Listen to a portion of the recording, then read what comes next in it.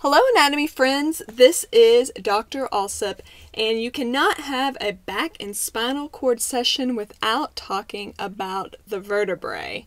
And so we're going to talk through some structures that are going to be common to almost all of the vertebrae. And we're looking at a superior view of the three movable types of vertebrae, or examples of each one. This will be the cervical, this will be the thoracic, and this will be the lumbar. We talked a little bit in the learning objective videos as to how to determine which one is which. Right now we're going to focus on just some of those structures that you have in all of them. So the large anterior bodies are going to be, just as you would think, one of the largest structures associated with the vertebrae. You can see how very large they are in the lumbar vertebrae. They look almost heart-shaped in the thoracic vertebrae, or in many of the thoracic vertebrae. And they're going to be relatively large for the cervical as well, even though overall these are smaller vertebrae. And then extending from the body, you'll have these short extensions, little feet, as we call the pedicles. You can see a bit of it right in this region here. So the pedicles are going to be part of that vertebral arch. It is going to meet with the laminae. And you can see the laminae are these flat plates of bone, a little bit more complex when you're looking at the lumbar region. But these are going to be more, so if the body is anterior, the laminae are going to be more posteriorly facing.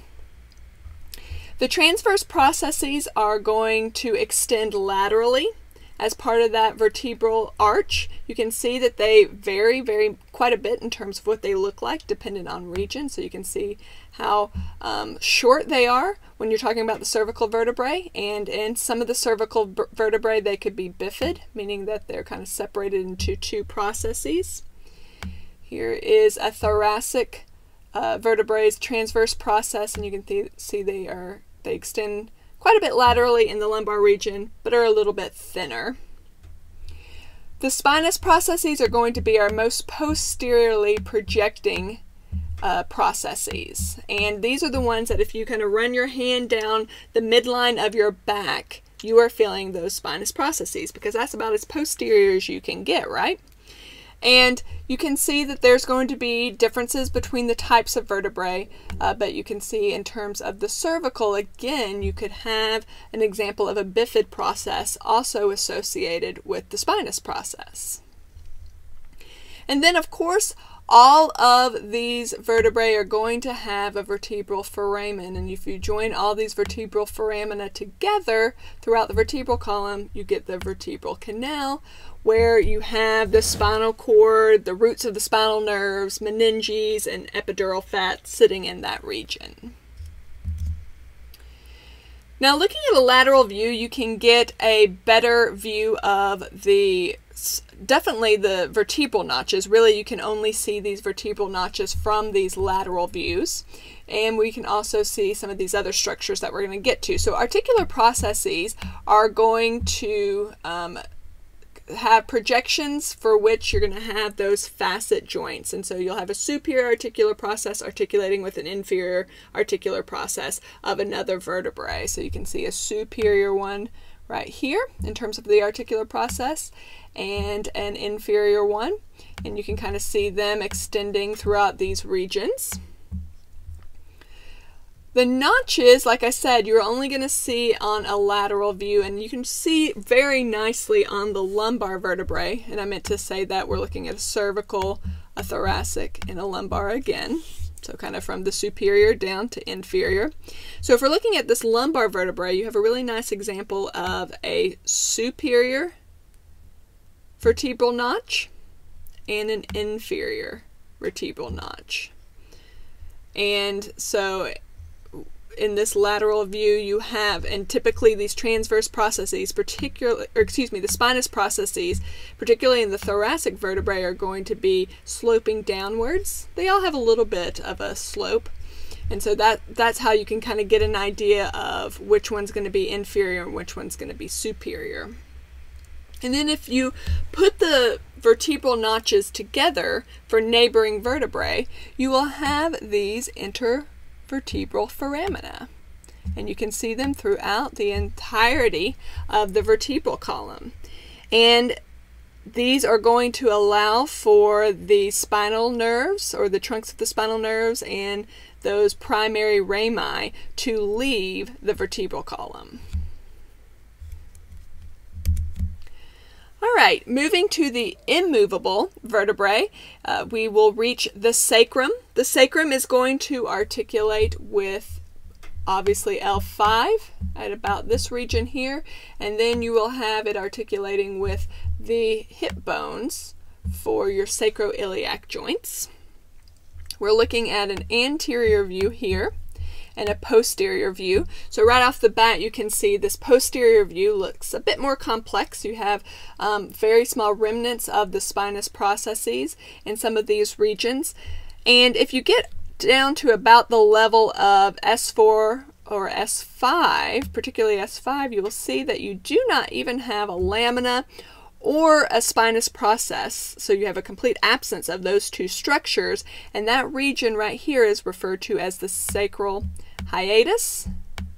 And that sacral hiatus will lead into the sacral canal, and here's the beginning of the sacral canal, where you have that nervous tissue kind of passing through, similar to the vertebral canal. So it's just an extension of that vertebral canal.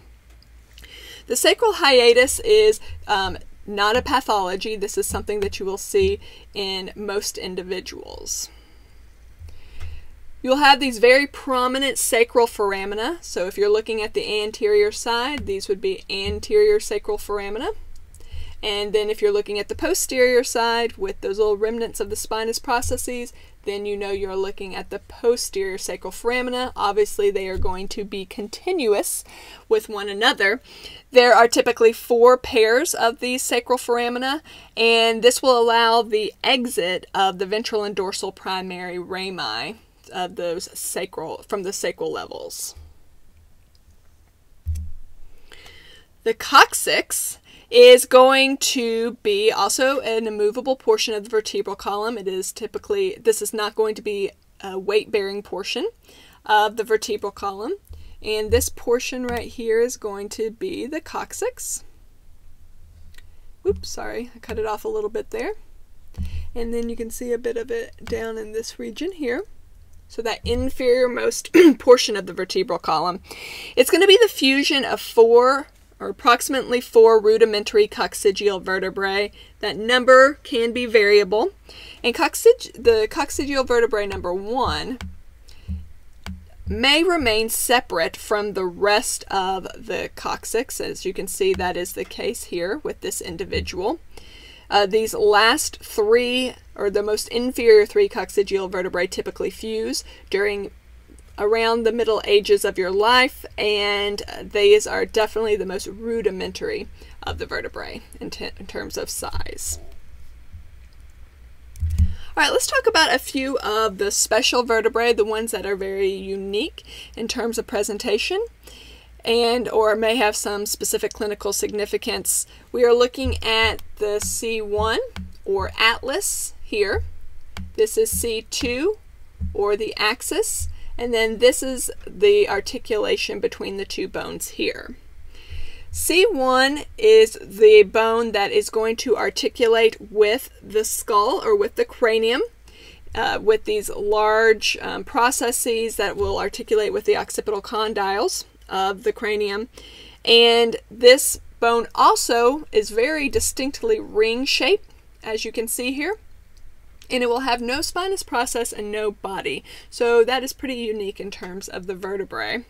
And I said this is C1, but also called Atlas. Think of Atlas of Greek mythology, holding the world or bearing the weight of the world on his shoulders. Well, C1 is bearing the weight of the skull.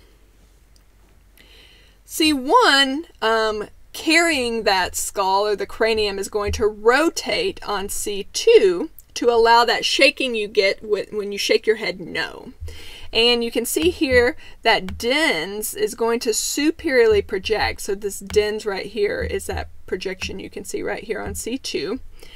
It's going to project superiorly from the body of C2, and it will serve as that pivot about which the head rotation occurs, or that C1 rotation occurs that carries the head. C7, or often referred to as the vertebra prominens, and you can kind of get here, I can count from bodies 1, 2, 3, 4, 5, 6, 7. Look at what's going on here. You have this very prominent spinous process associated with C7. It's typically the most prominent spinous process, even though T1 and sometimes C6 can have very close in terms of prominence of the spinous process. It typically is usually that most superior process that is visible through the skin, even visible sometimes without flexing the vertebral column. And so you can use that. You can see it first of all and get an idea of about which vertebral level you're at just by looking at an individual, and oftentimes by if you need to palpate as well. And that can help in terms of if you're having to enter a needle into that region or do some type of surgery, you have an idea of about where you're at there.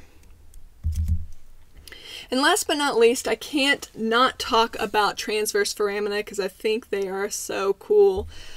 Cervical vertebrae have this very unique foramen.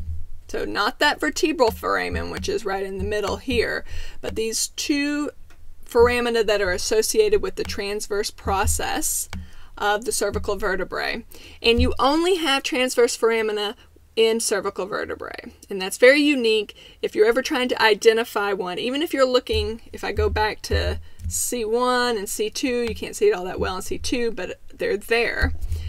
So you know you're looking at a cervical vertebra, and this allows for the vertebral artery, which is a branch of the subclavian artery, which is all the way in the root of the neck. It allows for that vertebral artery to ascend up through the neck all the way up to within the skull, and it's going to be one of the two dominant suppliers of blood to the brain. So a very important route by which that artery is protected in its way up to be able to supply that all-important brain.